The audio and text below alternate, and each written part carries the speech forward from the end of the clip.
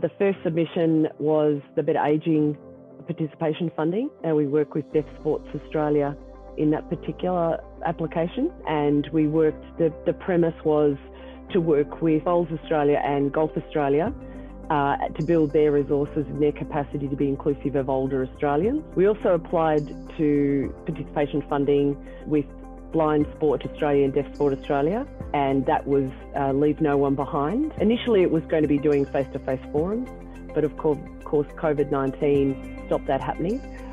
We very quickly were able to meet with in excess of 26 NSOs, SSOs, stakeholders that deliver services for people in the country, and were able to put a bit of a communication slant on it. So the three cohorts we represent, you can't always tell that a person has an impairment. It's not always obvious, but that doesn't mean that there's not barriers to stopping them being fully included in sport. The funding, which took us to another level, we're able to produce quality resources, toolkits, education modules that some of the NSOs have actually picked up to use to make sure that their sport's inclusive. We've been able to produce videos, as I said, education modules, and they've been embedded into some of the coaching resources of NSOs.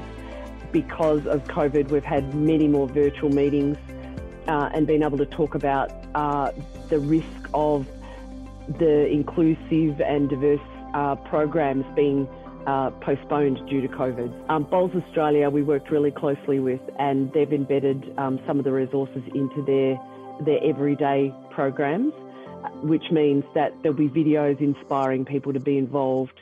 I know many of the NSOs have talked about including materials into their coaching courses.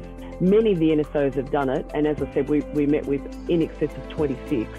Fitness Australia also has asked us to speak at whenever their face-to-face professional development forums get back up and running. They've asked us to do that first one. We've done a podcast, talked about how fitness centres can be more inclusive, what they need to do, what sort of communication tools they require. So there's an array of different things. The difference with participation funding, it's allowed us to build those resources, as I said, the quality resources that then sports can use. So not just that initial meeting, which we might have had before, the lobbying and the advocacy, but all of a sudden being able to back it up with some as I said, resources that they can use in their programs, which enhances their case. It provides a bit of a catalyst and inspiration for sport to be involved, because NSOs were able to apply for it as well. So they're able to do beyond their national team, their professional codes. You know, obviously the Olympics is going on at the moment. It's being able to drill down and make sure that their sport's available to all Australians.